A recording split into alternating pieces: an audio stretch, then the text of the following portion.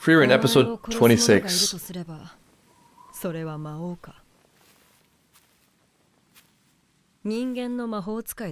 The fact that we're seeing this twice makes me a little bit curious. Is it just a clone killing thing, or is it more? I mean, I can only speculate, but there are multiple things that could mean. It could be a symbolic death as well. End of an era, the convenience of being asleep and not caring. Could be Frieren sacrificing herself for Fern. Could be Fern turning evil. Got different opinions about how magic should be used. Fern just gets spoiled to the point where she wants everything and destroys the world. First it's desserts. Next thing you know, it's world domination. We gotta make Fern happy. We gotta make Fern happy. Episode 26, The Height of Magic.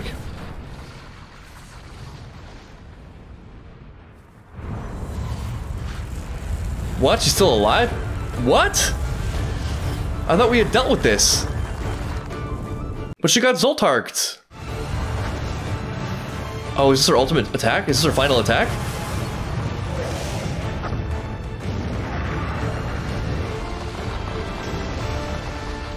Oh, I didn't know she could do that. She summoned. She summoned Gigas. I totally misunderstood the ending of the last episode. Get Zoltarked again.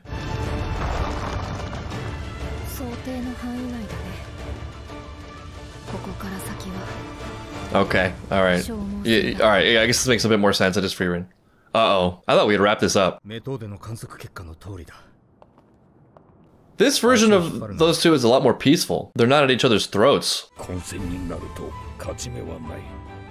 your matchups. This guy just has a hole in his whole chest. He walked in like ready to pass out and now he's fine. Oh yeah, there's a healing spell. That's what I'm saying. And we have 5 minutes extra experience of life.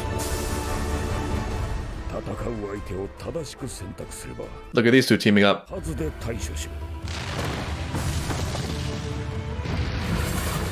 It's too bad Ubel isn't here.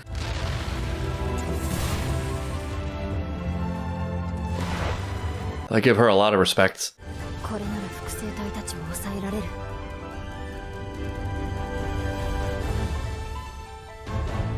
Who fights Dinkle? Does Dinkle fight Dinkle?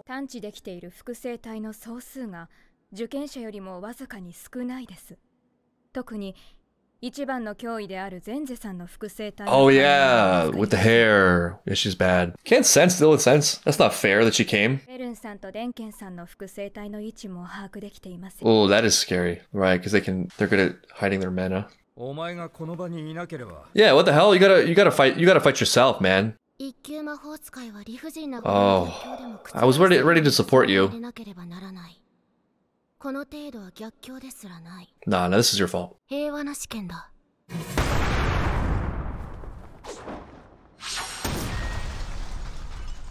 Though again, like chess, I feel like the ease sort of stacks. Frieren and Fern aside, however powerful any of them individually are, having one greater person in your group fighting the clones on either side stacks the odds. So do you not go from just weakest to strongest? You know, lowest hanging fruit.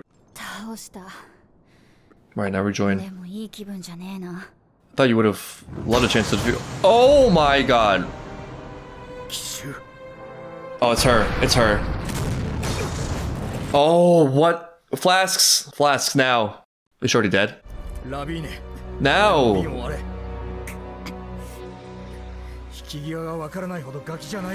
Man, I don't want anything as badly in life as they want this exam, this license. You need to rejoin the group. You need to regroup. Yeah.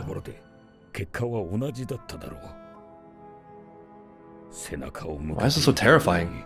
You can see with its hair. Don't be a meat shield, Dinkin. Oh, there. Where have you been? We could have used you. Let clone guy do it. He's already a clone. Clone against clone.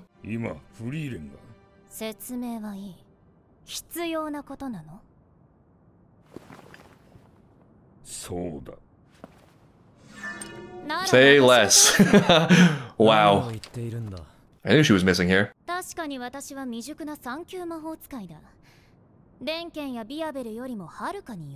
my good point is, I love killing.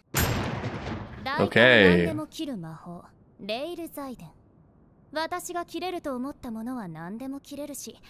This imagery thing. That's really interesting. I can immediately think of a life parallel. There's this problem I've seen reiterated, the same pattern in different instances. The hands-on practical sort of joking way to explain it is that whole, you need 5 years work experience for this entry-level job. There's a similar thing for presence of mind and confidence and results and action that gives you the result you need to have the confidence you need. Like so many things are made easier and greater just from the self-knowledge or self-confidence that you can do a thing. That gives you like an ease of attitude, an ease of expression. Your mind is less locked up with panic and anxiety and overthinking. You probably process things and think the most clearly when you're relaxed or in a state of non-anxious focus. So if you're working on something for the first time where the results are really critical, but you've never done it before, and in order to do it successfully and get the feedback you need to let go and need to believe it's possible. How do you sort of jumpstart that cycle? I think an easy mistake to make in this situation is starting to develop it only when you need it. A very silly example. I see this a lot in nightlife. So people will go out trying to find someone they're attracted to, and they'll basically lean against the wall and drink and kind of keep to themselves. And then they'll see someone they're attracted to, and most of the time they'll just panic and won't do anything. Sometimes they'll approach the person, but they'll be all panicky because it's such a big deal. They've been waiting all night to meet someone like this. There's a huge chance of rejection. They wait until the last possible second to start engaging with things. Whereas the people who are just there to have fun and like just love being in the place they're in and already have made like a billion minor interactions that day with people they don't particularly care about are already sort of like in that zone. You know, they've like climbed that. So it's not this huge shock of like suddenly interaction at the most difficult instance. How the hell do you expect yourself to be relaxed and confident in that situation? Really, I think the process there is more like a gradual build up, starting with slightly challenging but ultimately very doable levels of the thing and then pushing yourself farther and farther. Simultaneously, I think having a broader narrative is important. Like you can make failure sort of impossible by thinking longer term. So just for example, a way to look at things is I may have missteps and I may not win every battle, every iteration of attempt, but I'm the kind of person, I can decide to be the kind of person that will keep going, will push through obstacles, will keep trying, will learn from my mistakes, and I will get what I want eventually. If you like show yourself that long enough, I think then that sort of becomes a more universal trait where you trust yourself and have faith in yourself and can imagine victory even in totally new and unknown situations. It's like, oh, it's just like this. It's just another iteration of this thing I've already done with myself. For Ubel to do this, I mean, it sounds simple. For her to walk into this situation and say, I can cut this, like she has to say it that way, right? She has to, because that's the only way the power works. But I also feel like if this is a parallel for real life, you can't fake it. You either feel it or you don't. I can do it. あの紙には観測できるだけでも防御魔法に匹敵するほどの魔法が何重にもかけられている。 I'll cut it. Yeah. I like this. That is powerful, both difficult and powerful magic. It has the potential to be the most powerful thing ever, but also happens to be the most difficult.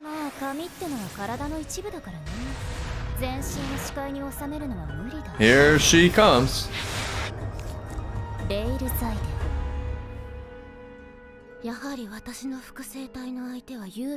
Wow, you can feel that? Ubel? I wonder what she thinks. Gee,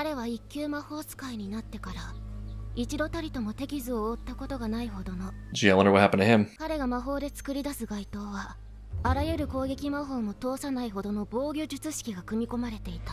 Ubel just seems like a trump card, her ability. This is a really interesting way to proctor a test because doesn't their victory mean your death? Oh, one step. This also seems unfair. Oh, right. Right, they did say this.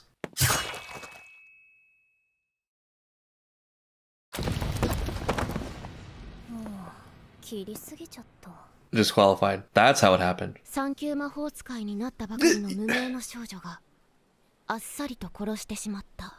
You're not good at this. You are not good at making exams. This is awful. Honestly, if you're gonna make a test step this dumb, you should just let them pass for killing you. That's on you. At first I felt really conflicted because I love the imagery of this. I love the thematic underpinnings of it where your power is only limited by what you've developed in yourself and how far you can visualize, how far you can push that ceiling, your North Star. It's a beautiful image, but contrasted with like Ubel murdering someone. It's interesting that Ubel has this ability. But on second thought, because I hate them, good. Play stupid games, win stupid prizes. Make stupid exams, get stupid results. You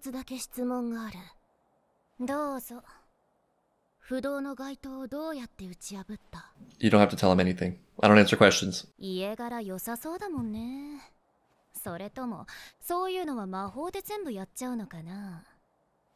いやね、私も不器用だからそういうことはしたことないんだけど。That was a great shot. 姉貴がよく裁縫をしているのを見ていた。You cut confidently and deliberately. 布を裁断するときってさ、ハサミをこう入れて。 Maybe she visualizes this. She knows the feeling. とてもいい音がするんだ。 She was just born this way. 話が見えない。 I do. イメージの話だよ。布っていうのはさ、 Everyone is just a cloth. 切れて当たり前のものだ。 Everyone is made of butter. こいつはイカれている。 Yes.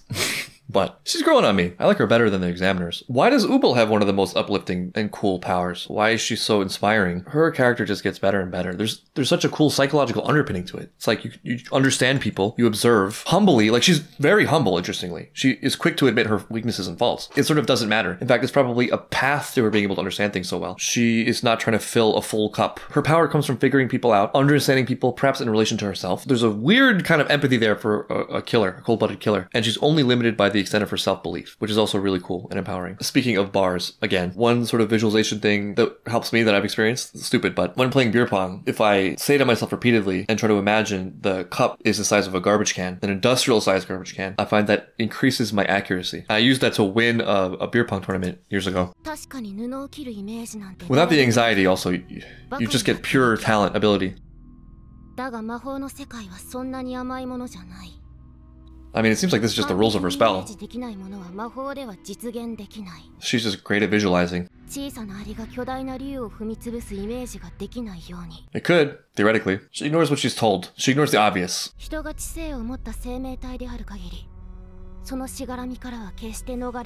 It's low-level thinking.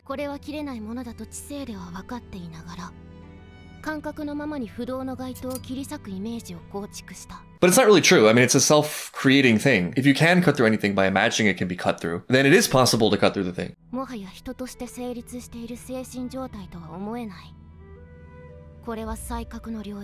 She's my superhero in this arc. I'd love to cut a clone of it one day. She won that visualization war. Whoops. Goodbye. She was waiting for this. She's probably been thinking about this since that encounter. That fair, yeah. Understandable. How did she know? How did she how did she foreshadow her own murder? Sort of seen that way, yeah. Matchup's really important. I wonder if Ubel could cut Frieren. What scares Ubel? What would shake her confidence? A lot of people sleep on Fern, though. She knows. Bold. Don't underestimate, yeah. Really drive that point home. Okay, she's dead. That's good to know. That's a weakness to overcome.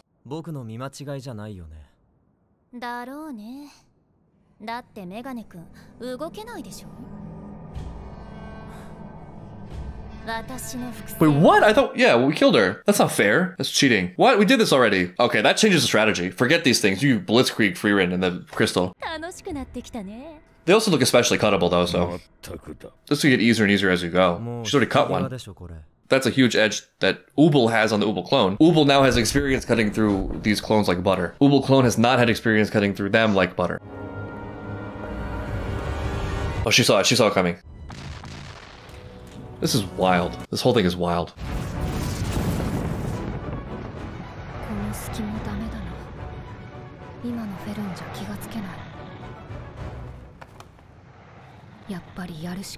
I was about to say, I bet Frieren would probably figure this out. She's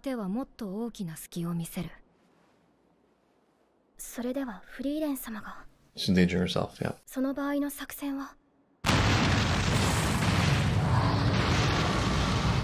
Frieren, you might end up being killed by a human mage. There we go, this is repeating a lot these days, especially in this episode. Honest. Well, you know, Fern will always be her baby, as we established in, I think, episode 17. So cool. There are like no shots, no frames that are lacking. Here's the opening. We did it. We cut a piece of her cloak. All I need to do is block. Frieren's got it. Oh, the overwhelming force. She's handless.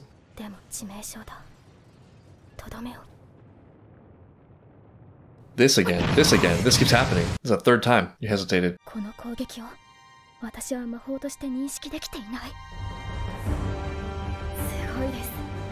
This is what she's been hiding. She's never shown it to anyone. Well, the firm brought it out of her. She's dead now, right?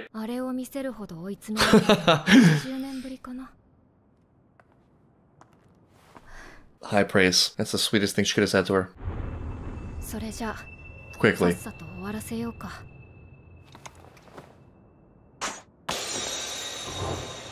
Good. So everyone who's here passes, huh? Again. This guy's just doomed to carry them in every stage of the exam. Worth it. Gold worth more than the exam license. You can just buy your way into the mountains now.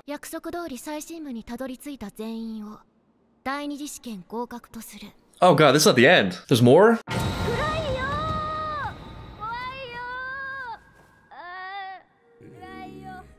Leave her in there a bit. What feeling?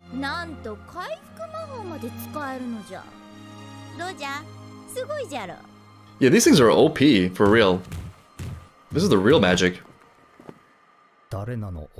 Some of the test takers don't even know each other. This is such a great episode. There's so many things going on. They made this horrible, horrible exam worth it. I think the thing I'm struck with most, though, is Ubel. There's something so cool and terrifying about her ability linked with her character. I don't think it's stupid. In fact, I think it's the opposite. So trying to define intelligence as a whole can of worms is not even worth it. But in terms of the things I value, the older I get, the more I experience, the less I care about the sort of standard measures of things and information. I don't really care about data. I don't really care about what has conventionally been true. I mean, I think I do in my way have a very healthy respect for the orthodox tradition, structure, just because I recognize it wasn't formed from nothing and probably serves a very important purpose if it exists at all. So it's not that the conventional, the traditional has no value. In fact, it has great value. It's just that a lot of times different things serve different purposes. It's like with humans and our natural instincts, looking at the incentives, right? The most important thing is avoiding game over events. It's avoiding death. So our strongest impulses are wired so that at all costs we avoid danger. That's a great thing, right? But then there's also the domain of given survival, what's optimal. And because those impulses are so strong, it will feel like the optimal thing is the survival, which is not true. Given survival as a base, there's way farther you can push yourself, which might involve some counterintuitive risks or some risks that require you to sort of step through your resistances, which is sort of like a higher cognitive, more difficult thing. The same is true for law, right? Like law is meant as a baseline so that we don't plummet through the cracks of chaos. But the limit of law is that it's a baseline meant to apply very generally. It's not going to be good for every single person in every given situation. The same is probably true for school. You know, school is important in society because it's sort of like the lowest common denominator. Like, at least we have this, right? This is a viable path. We're not living just in total chaos with youth roaming the street causing havoc. If you focus on this route, you will achieve some minimum viable level of success and survivability in society. Still not the optimal. There's so much higher than that. And I think problems emerge for people who are really ambitious or who have great potential when the farthest they can see is that survival line, right? That's all of life. And it's easy to get stuck in that trap because by definition, past that is sort of exceptional. So there are fewer examples of it. And also the majority of people around you will have gone through that system, will have come to identify with it, will think that's the only way, and therefore will try to enforce it on you. So I think it's important to, like, while simultaneously respecting the function that these things serve and not trying to, you know, slash and burn all of society, to also recognize that it's kind of on you to imagine the limits of what you can do. It's not a great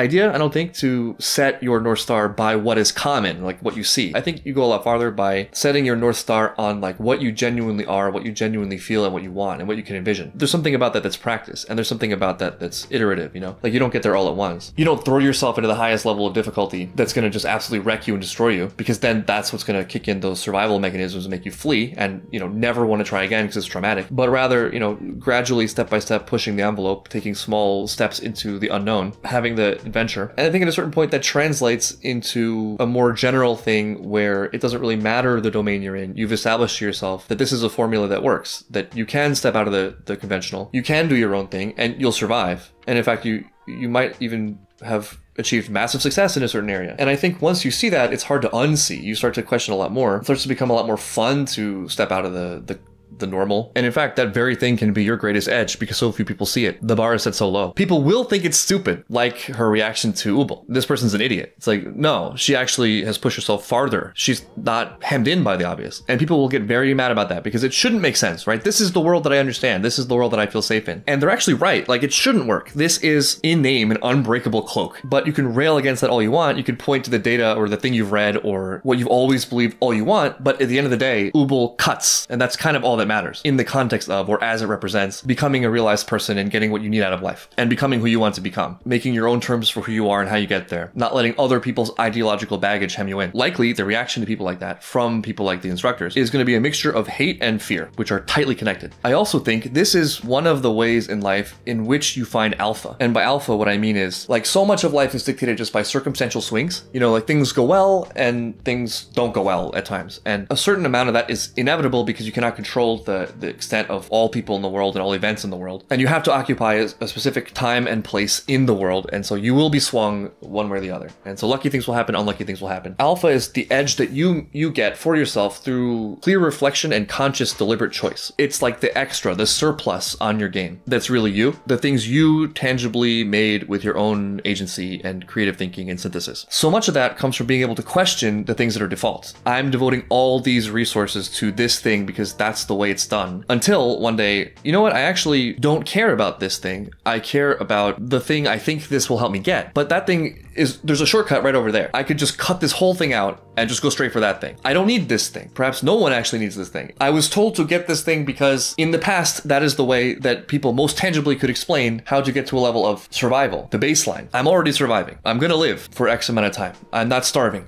I'm not in danger of being turned on and, you know, attacked by my primate tribe. Social embarrassment will not destroy me. I can love myself and find a healthy level of self-esteem without people understanding me necessarily. That's perhaps the edge of life. I don't think there's anything unintelligent about that.